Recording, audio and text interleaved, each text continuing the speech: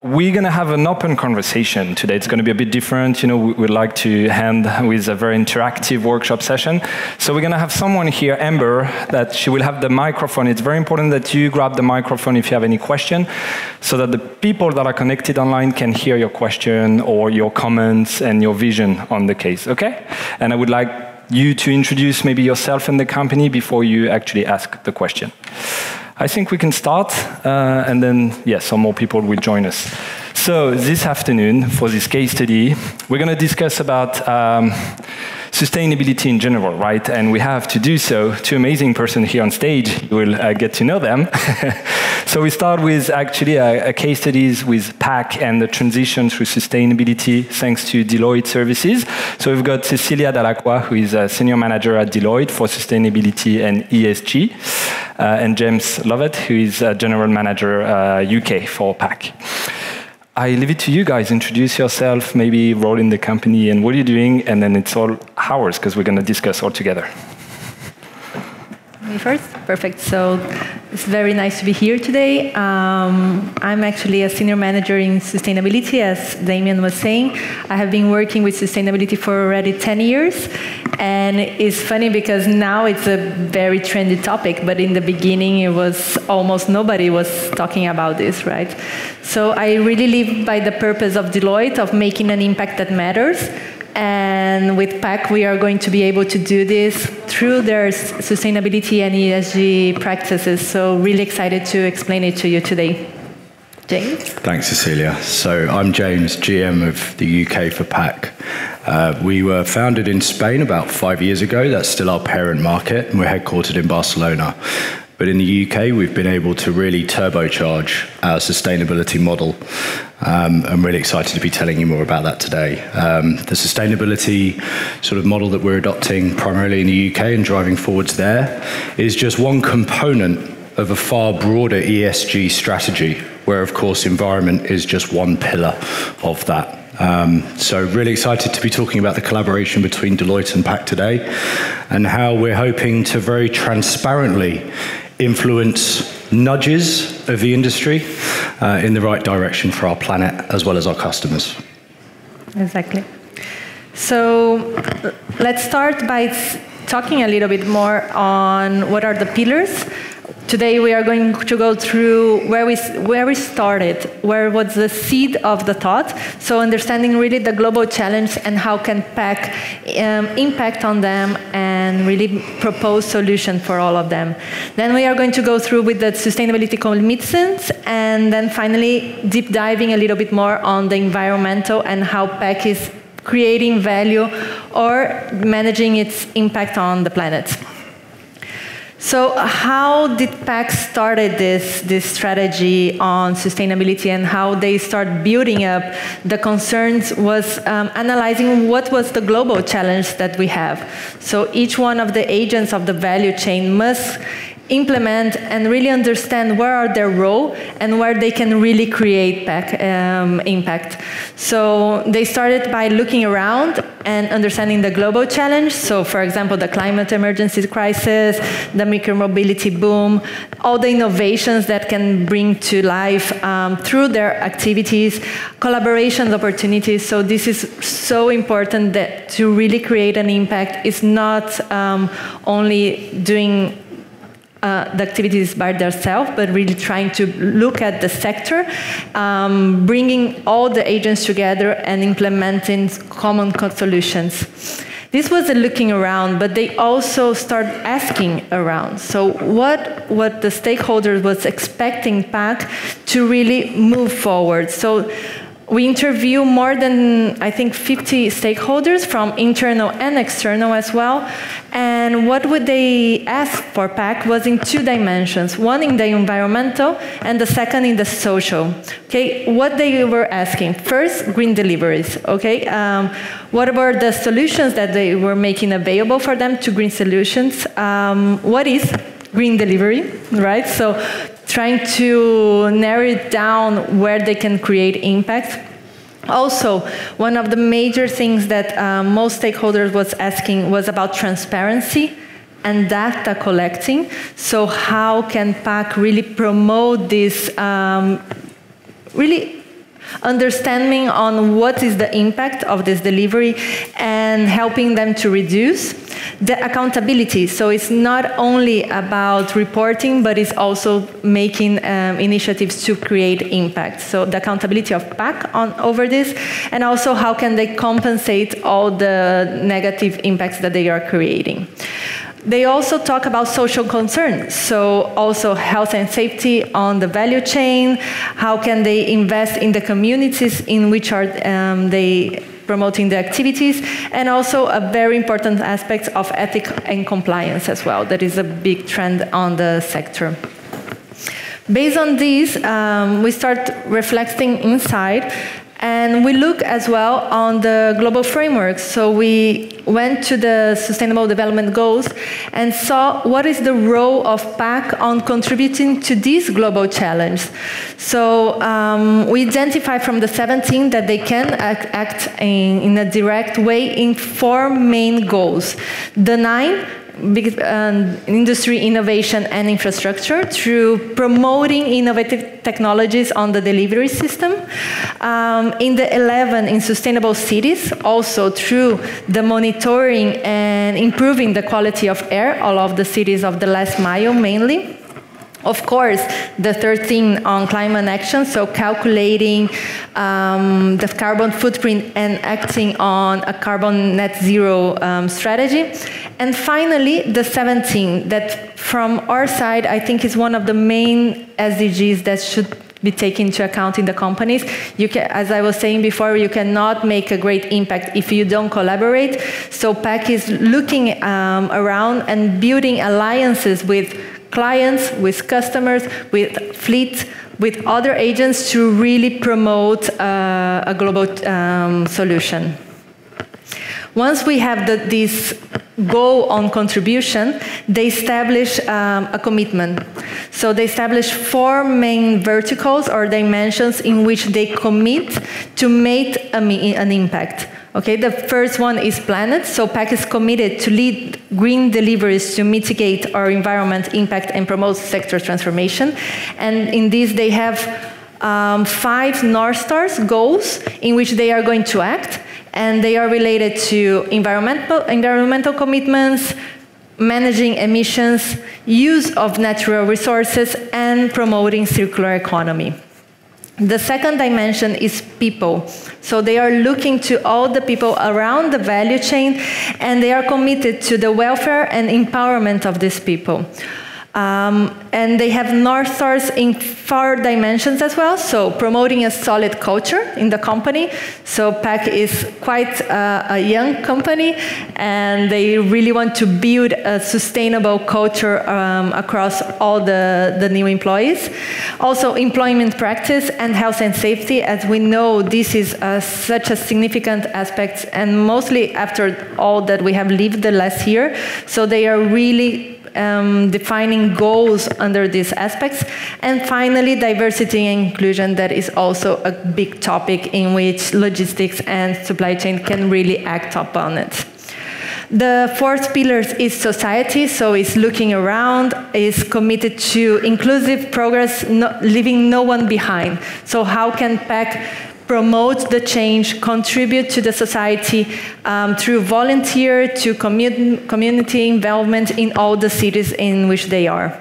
And finally, this is the transversal one, is responsible business. So really be as responsible as possible and promoting this open dialogue with all the stakeholders through a responsible business practice. So ethical and conduct compliance, so they have a really strong culture and structure to comply with all regulations. They have built open dialogue with all the stakeholders to receive their main concerns and act upon it. They also work constantly with partners and fleets to manage what are their expectations and how can they promote change together. And finally, building partnership with one of the most impact retailers that they have, and James is going to explain a little bit after it. So this is the sustainability commitments that Paack has approved, and they are acting upon it. As I said, they have North Stars for each one of these dimensions, and also they have 55 actions and initiatives in which they are going to work on the next 2 years to implement and promote this change, right? This accountability over sustainability practice. So if we look a little bit inside the planet, right? And James is now going to share how is this commitment bringing to life and how are they really walking the talk. Thanks, Cecilia. So as we think about that first pillar of planet, it's obviously a very relevant one in the current time for many reasons, and we have COP26 about to start in the UK, where we hope that as humanity we align around some of these goals, widespread across all industries and us as consumers, and the choices that we make every day. And I think that from a UK perspective, primarily, we had an opportunity at the start of last year where, of course, Paack is, building from a lower base. We're not a big national carrier. We're able to define something better and then scale that in a way that is sustainable from a lower base. And in the UK, we had an opportunity last year when lockdown came about where we were seeing huge growth across the network. And we took that moment to accelerate a lot of our plans in sustainability. And the first step of that actually started about 3 years ago when we were trying to understand the attributable value in an improvement of first attempt success. And that's where it began. And Paack is a tech business, so it's all about, optimization is synonymous with sustainability, and if you can use technology to drive improvements in every area of life, for us all as consumers, a great example of that is GPS, okay? And GPS has changed all of our lives, and it's prevented us from making, faultless journeys and wasting time and energy traveling to places where we're lost. And this is a highly relevant example for the transportation sector, right? But how can we then aim to improve first attempt success, but then attribute a value to the environment when that is achieved? And I found myself, looking at the way that Paack is providing customer-controlled time slots, right? And we've all seen the effect of that on the grocery sector and others, but ambient small parcel goods, it's not really moved in that direction. It tends to be more that it's a carrier-dictated slot that we as consumers must conform to. It's not the scheduling that you get when ordering groceries online, often pre-purchase. So the outcome of that, among many customer benefits, is an increase of first attempt success. But when we're looking at our first attempt success at Paack being 96% plus versus the industry standard as low as 70% success rate on first attempt, what does that 26 percentage point difference actually mean? And when we all look at the transportation industry and the delivery sector, what do we understand as the carbon impact and the broader emissions impact of every single parcel that is being delivered right now? And it's seldom publicized transparently. Why? Because it is highlighting the work that we all need to do, right, to change that. But when we look at some of the research, there's some really interesting stuff coming out from universities going back to 2009, actually, and Heriot Watt University in Scotland published as a result of 10 years research about, as you trickle down into the detail of it, 181 grams of CO2 emissions per parcel. That's a start point, right? It gives us something attributable as an impact to then base the modeling on. So we took that and we started ratifying it, working in partnership with the United Nations, the FCCC, which is the parent treaty for the Paris Agreement, and the Kyoto Protocol. And we're working with the United Nations on this framework. We started consulting with the Carbon Trust, who are now underway with PAS 2060 certification on our model. So we're constantly trying to break our model, actually, and say, if it's not 181 grams, how can we inform those metrics with more information and more data sharing throughout the industry? But really, from that measurement criteria, that just gives us step one. Step two, of course, is then reducing against that. all right? And improving the first attempt success is one way of doing that. Another obvious way is electric vehicles, okay? And that combination of, sorry, if I go back, that combination of measure, reduce, and contribute is nothing new. It's the United Nations framework. It's widely known. It's how they are advising governments and industries to address these issues that we have. And once we have some measurement criteria and we have some initiatives to reduce, let's start taxing ourselves on the dirty impact that we're all responsible for. And I think one of the things I hope comes out of COP26 is more carbon taxation in some way. As long as emissions are free, they will always increase. So we ourselves, ahead of governments and other organizations creating carbon taxation for everybody, we ourselves are taking accountability for that and investing in those compensation initiatives. Where our reduction is not offsetting entirely, how can we take full responsibility for what remains to ensure that the outcome is at least neutral? So electric vehicles is a good example, of course, of a reduction initiative, and we operate unlike other carriers where you employ drivers. We operate more like Amazon, okay? Amazon Logistics in terms of a network approach. And across all of our partnerships, across the multiple countries and cities that we operate, there are two fundamental drivers in how we are prioritizing volume. Those of you familiar with the Amazon model and the ATROP system and the algorithms determining how that volume is allocated, simple for us as well. Service performance is number one, of course, but number two is sustainability. What are the emissions of those partners? And how can we create more of a network impact of change by creating fear of missing out? So we've driven that initiative forward with our own branded electric vehicles as well. And if these other organizations aren't going out and making sure that we've got as many of the pre-orders of electric vehicles that are, now quite a backlog from all manufacturers, how can we make sure that there's multiple partners as well as ourselves maximizing the electric vehicles into the network? And now across the UK, we have about 120 electric vehicles, vans and motorbikes operating in London, Manchester, Birmingham and Liverpool. In London, it's about half of our network. So half of our deliveries in London are by fully electric last mile. We then have the other half, of course, with traditional vehicles, but we're able to measure all of the impact of that, ratify it, share it with the other institutional organizations, and then invest in the compensation initiatives, whilst we aim to get to 100% eventually. In Manchester, Liverpool, and Birmingham, we're already 100% electric last mile. And that's how we continue to keep it. So some of the modeling that we have looks like this, and we're transparent with all of our clients that we work with, as well as broadly in the industry. And what we're trying to do, of course, is not promote Paack in this. We're trying to promote industry-wide change. And if the 181 grams is something that takes flight, then let's all feed into that. Define it more, continuously improve it, learn more as a collective industry. But these are the kinds of metrics that we're reporting on. And enabling us to achieve carbon neutral today and take us much further as we move forwards. A polynomial example of the same modeling that's happening. And of course, we're certifying all of the compensation initiatives that we work with, example being One Tree Planted on reforestation around the world, an organization, if you're not familiar with them, that work with Google, Facebook, other major industry players on these kinds of reforestation projects for responsible reforestation. And this is where we're aiming.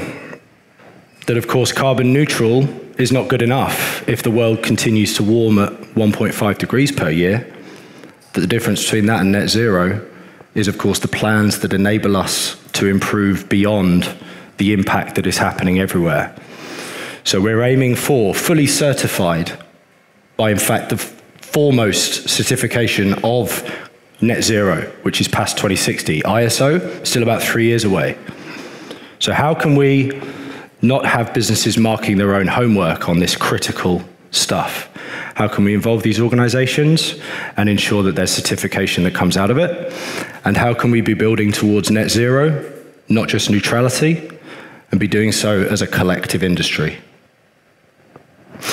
So hopefully that paints a bit of a picture. And over to you, Damien. I'm sure we have questions and so forth. Thanks, James and Cecilia. Can I have the mic again, please, Alex, so that everyone can hear me?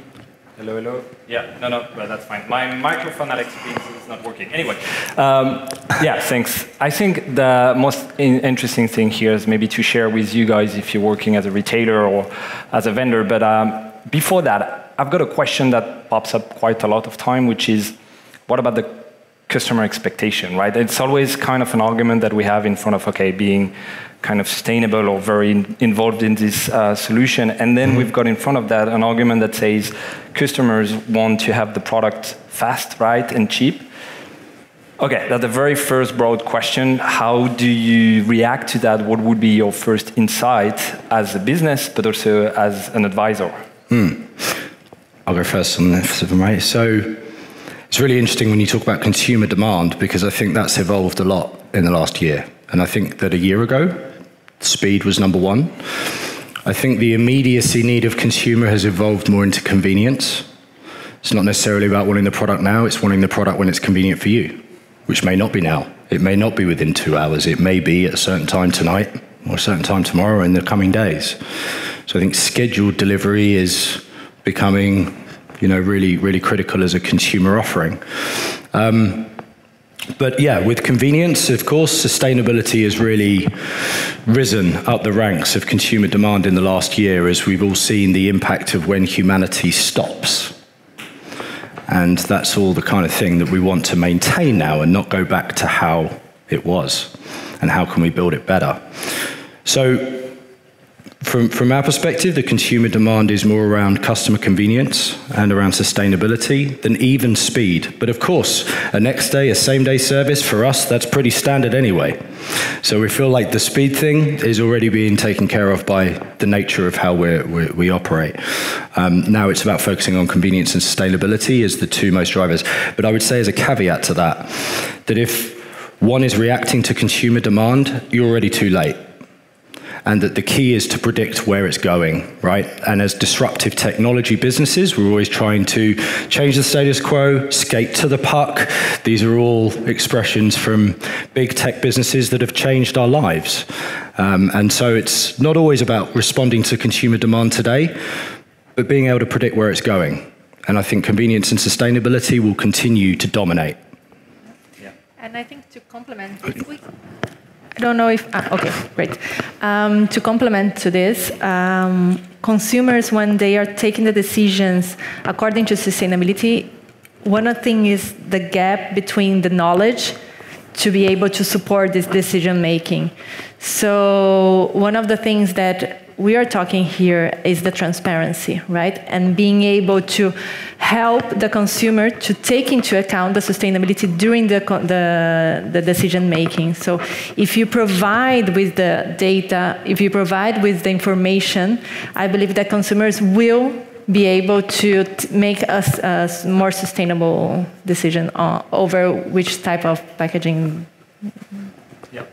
I'd like to ask a bit the audience now, have some of your feedback. Who amongst you are already implementing sustainability actions in the delivery or in processes? And can you share a bit about your vision on sustainability in your business? If you would like to, that would be great. Additional, also, yeah, go ahead. So we'll give you the microphone. Please tell your name and your company and maybe the country you operate, because the regulation is also very important in that framework. Yes, gladly. I'm Luis from Suplus. We do pet supplies across Europe, purely e-commerce player. Okay. And what we're seeing in terms of sustainability, we have started recently properly addressing it. We have now and then projects that had been running for a while, but now we're putting them all together. And what we're seeing with consumers is that still in the industry, there's sustainability talks everywhere, and everyone talks about sustainability, and everything has the word somewhere. But with consumers, we're seeing two groups. One of them don't care yet, or they don't give us any actions that we can measure where they care. And the other, let's say 30% that care about it, they're evolving into that before they cared about sustainability and they were willing to put money into it or actions into it, waiting an extra day or something like this. And now, interestingly, this group is evolving to where people are getting more knowledgeable, and some of them are starting to challenge our own initiatives. And when and I say this just randomly, but it I think aligns with the name. When we're saying we're planting a tree in the Amazons, some of them are challenging it, and our customer care people are starting to get these questions: where is this tree? Why is it a tree and not a mangler? So even this 30%, let's say, as a number that is interested in it, is becoming much more critical of what we're doing. So even what we're doing, which is not enough yet, needs to be also qualitatively speaking more detail for these people. And I had a question. So in the case of your customers, when they see it, the last one receiving the package, do they have choice as to whether they receive it through a green delivery or not? And do they have visibility when they receive it, whether it was a green delivery or not? Thanks for all of that, and great questions, Lewis. Really appreciate it. I'll answer the last one first, which is yes, we give visibility to our clients, to the wider industry, and of course to the consumers, and we help make sure they're aware of the electric vehicle that's delivered it to them and the benefits of what they've experienced. But then to go to the first question, we're not charging anything more for this stuff, right? And we're not, there are clients that will sometimes differentiate between us and perhaps a standard carrier, and of course, publicize and market the benefits of Paack versus that alternative. But we're not separating our network. Okay, for us, this is the new standard. This is not about charging more for a sustainable approach. It's actually about paying less for the non-sustainable. Yeah, and it comes back to the carbon taxation and taxing the dirty to incentivize the clean. And I think that's what needs to happen across all industries and consumer groups. So yeah, we're not separating the service types. We're not providing a green option versus another option. But of course, our retailers and our clients are able to leverage our service alongside another, and the outcomes are obvious that consumers will always choose the sustainable option, especially if it doesn't cost more. Yes, go ahead. Thank you. Hi, my name is Lula. I work for Photobox. We produce photo products and gifts. And it's really nice to see that Akari is so committed to sustainability, which is a key thing now. And I have a question about, you have a target of a CEO to be zero by 2030. And we hear a lot of carriers talking about the final mile, being sustainable on that side. But what about the first and middle miles? What are your plans for that and to be sustainable? Thank you. Another great question. Thank you. I'll take this one. Yeah, it's, at the moment, we're a carbon neutral last mile network in the UK. So it means that all of the measurement criteria that I described earlier is based on the last mile distribution. But of course, that's not all of the impact, right? And we have a mixture of collecting vehicles, but also clients who are injecting to us. And that in order to continue building our critical mass and growing, but in a way that maintains our model, we have to be quite selective about the clients that we work with and make sure that there's alignment in our ESG approach. So at the moment, we are measuring our line haul when we're collecting it. We're hoping for manufacturers, as Renault announced yesterday, their new HGV vehicle with battery capacity and capability of 250 miles, and those larger long-range and heavy goods vehicles are starting to come through now. But of course, they're not as widely available as the smaller vehicles for the last mile. So we are held back by some of the technology limitations there to optimize. But at the very least, what we can do is measure it and compensate for it and include it in all of our modeling. And that's how we now aim to go from just a carbon neutral last mile to a fully net zero CO2e, so all emissions, end to end. So absolutely everything, including our DCs, where of course we're already using renewable only energy in those DCs. But even when you have a fully electric line haul, you have a fully renewable source DC and a fully electric last mile, there is still an impact to measure. And there always will be something to compensate for. So you're absolutely right. We're last mile carbon neutral right now, but this kind of modeling requires every single aspect of our impact to be measured, reduced, and compensated for. But yeah, and I think it's a very good point because we have to move on step by step, right? And we've got the capacity to work on part of the operation, part of the supply chain globally, but without any global framework or regulation that are really, binding to, then we cannot adapt. And it's easier to do last mile delivery than to change, for example, inbound logistics or international freight, step by step. But then it goes also back to the question of maybe the agility that I also wanted to ask. We most of the time have the argument, which is small companies, they've got the agility, maybe not the money. Big corporation, sometimes it's different, right? Big corporation have the money and maybe less agility. I think we've got different sizes of enterprises here. What would be, and this is maybe a common question, what would be the main blocker for companies that really want to get into sustainability? Would that be financial issues, regulation, or a bit of support maybe? What would be your thought about that? Maybe we start with you guys and the audience after. I've talked a lot. Do you want to need this? Yeah, because you see a lot of different clients too, Cecilia, so yeah. Mic on? There we go. Great. So what we have seen is a little bit of confusion as well, okay?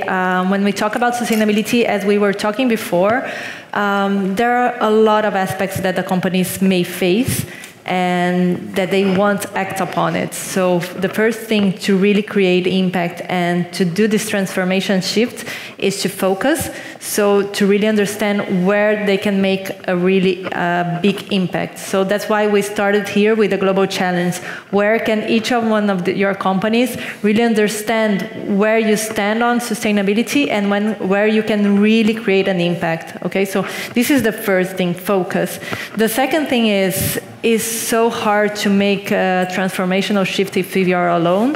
So look for allies inside the company. So this is against my business, but I don't believe in a sustainability department. I think it should be a sustainability company. Each of the directions and operations and business units must be accountable and understand what are their impact and work upon it in line with the focus of the company. And also outside, so look for the sector, right? Where are the alliances that you can build along the value chain and with your peers to really move through lobby, through regulation, or to even innovation to really create an impact.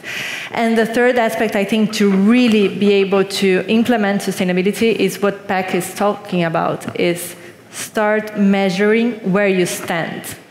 You cannot move forward if you don't know where you are.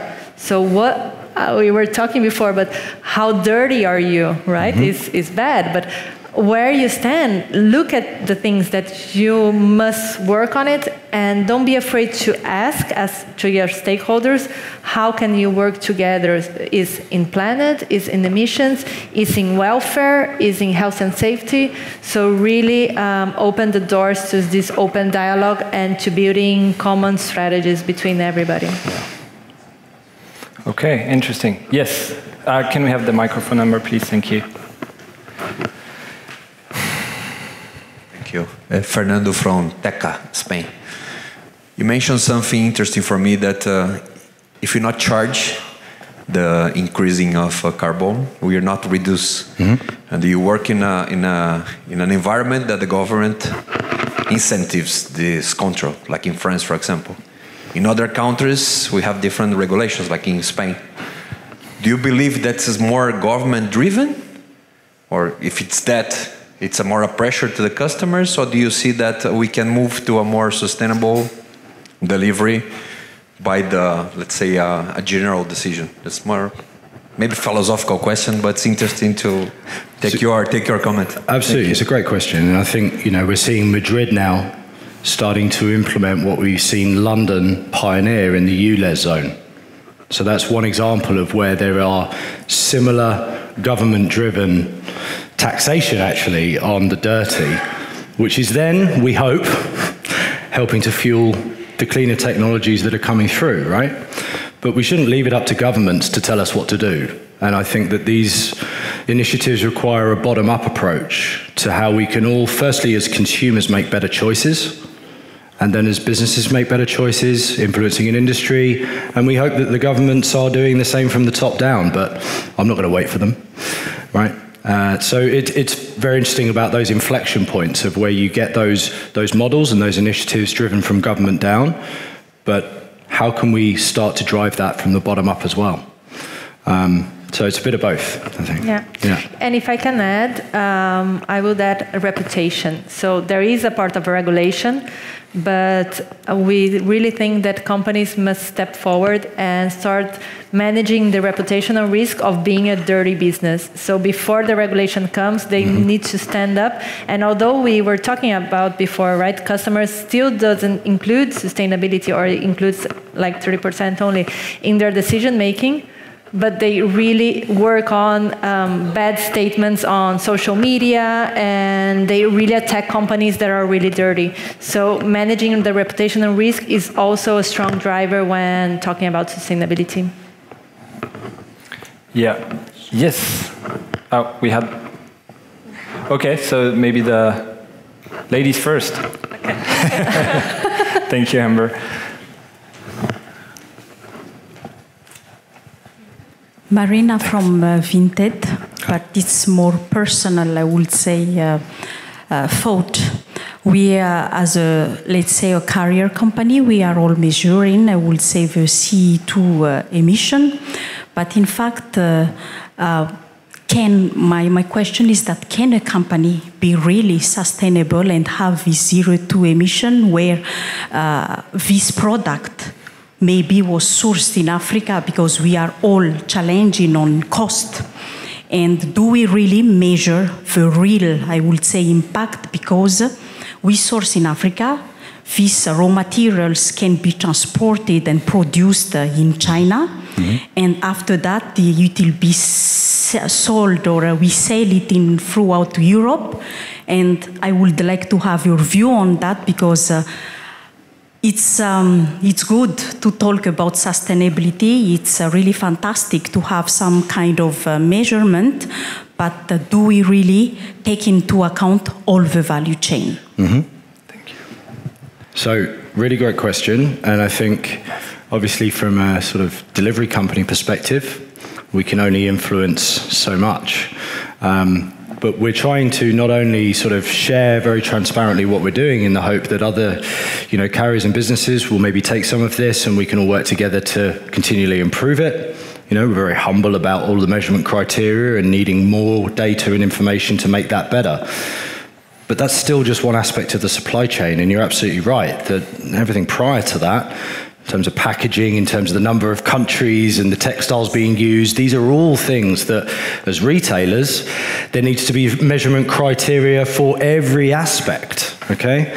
And that all bubbles up to transparent awareness with the consumer, where we're seeing now, Amazon and even Shopify having separate shopping experiences where you can have an attributable impact of each product, where that is evidence of all of that measurement criteria bubbling up to the surface.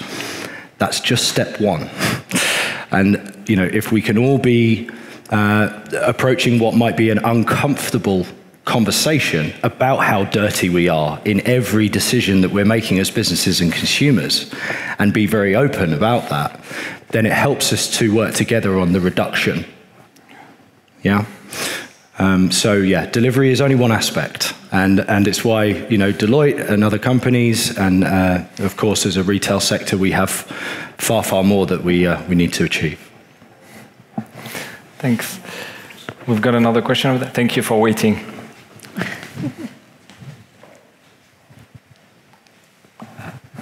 Hi, my name is Srivats. I also work in Photobox. We've just gotten to a place where we've managed to measure the emissions in our own factories and are able to do something about it. But once our products leave our factories, we have no idea what the emissions are.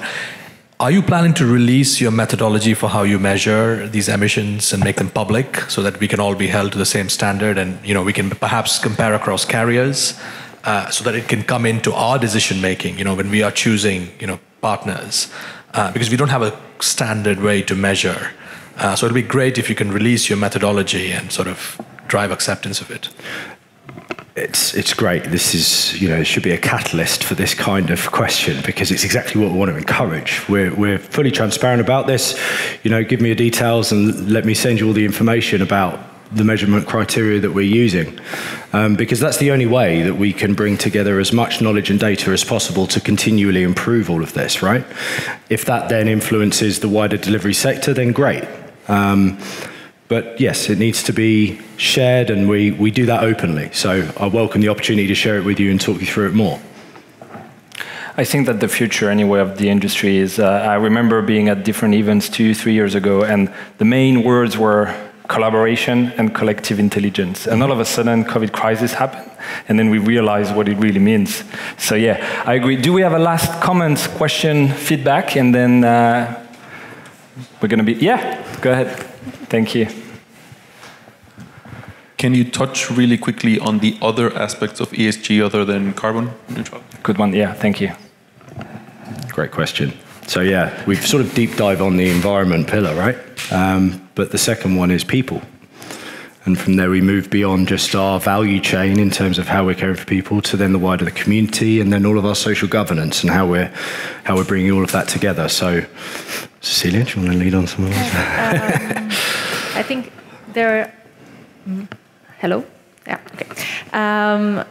It's critical for Paack and to all companies look inside, as I was saying. So Paack is starting to build on their culture on ESG. So the first thing is creating a governance model in which, as I was saying, everybody is accountable.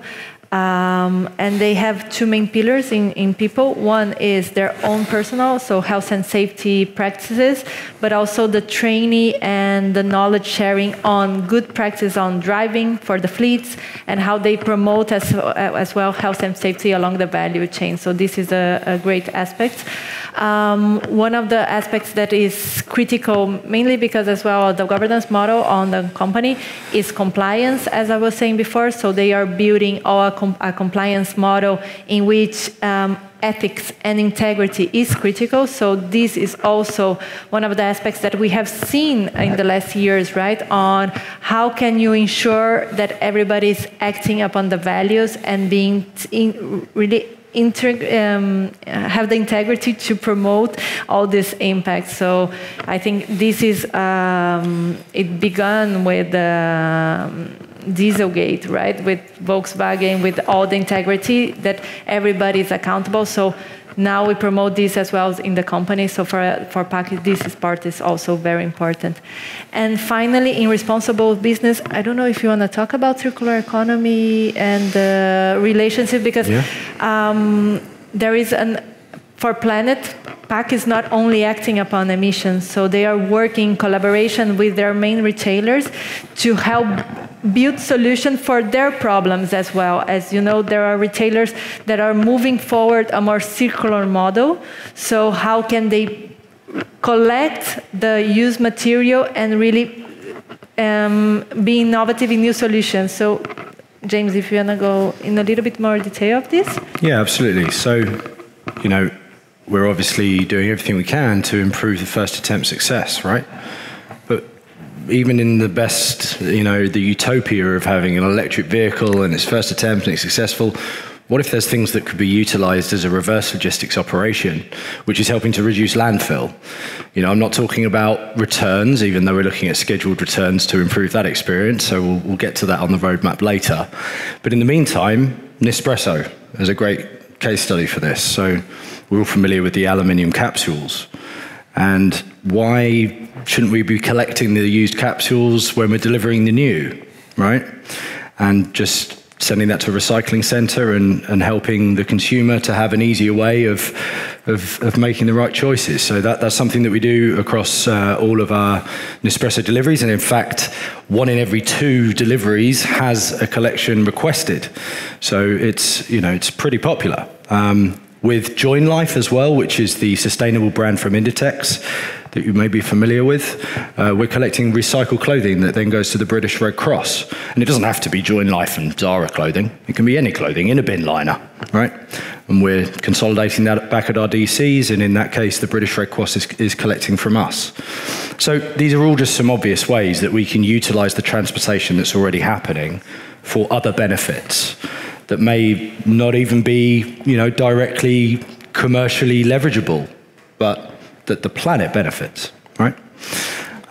So yeah, some great examples there of it. I think the only other thing I would say about people and sort of generally the approach that we're taking in our ESG strategy in those regards is that we're trying to introduce more of a technology company to the logistics sector. And I think that, tech companies are synonymous with more progressive ways of operating and company culture and so forth. And this is what we're trying to introduce now as a more sustainable workplace for everybody. Unfortunately, we're running out of time. We can talk about that for hours and days and years. It was great having you. Thank you very much for this.